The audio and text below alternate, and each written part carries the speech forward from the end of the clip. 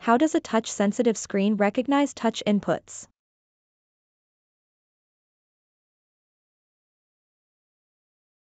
A touch-sensitive screen, also known as a touchscreen, recognizes touch inputs through a combination of hardware and software components.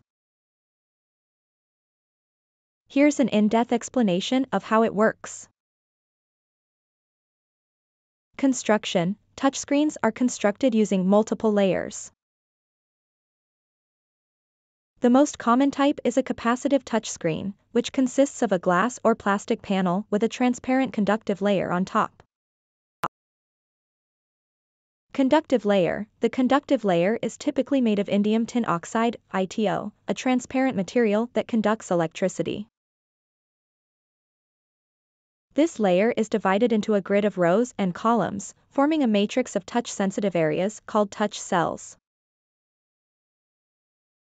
Electric fields: when the screen is not being touched, an electric field is continuously applied to the conductive layer. Each touch cell in the grid generates a small electric field. Touch detection: when a finger or a conductive object touches the screen, it disrupts the electric field at that specific touch point. This change in the electric field is detected by the touchscreen controller. Controller: the touchscreen controller is a dedicated hardware component that connects to the conductive layer. It constantly monitors the electric field and detects any changes caused by touch inputs. Coordinate calculation: the controller determines the coordinates of the touch point by analyzing the disruptions in the electric field. It compares the touch cell's row and column where the disruption occurred to calculate the exact location of the touch. Communication: the controller then sends the calculated touch coordinates to the device's operating system or software, which interprets the touch inputs and performs the corresponding actions.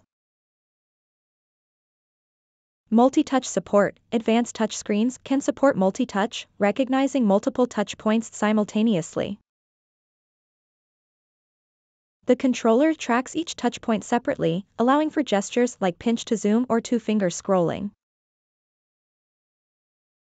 Software integration: the operating system or software utilizes the touch input data to trigger various actions, such as opening apps, scrolling, tapping, swiping, or executing specific commands based on the touch gestures. It's worth noting that there are other types of touchscreens, such as resistive and optical touchscreens, which employ different mechanisms to recognize touch inputs. However, capacitive touchscreens are the most commonly used in modern smartphones, tablets, and other touch-enabled devices. Thanks for watching. Please like and share this video. Also hit the subscribe button, ring the notification bell, and let's embark on a journey of knowledge together.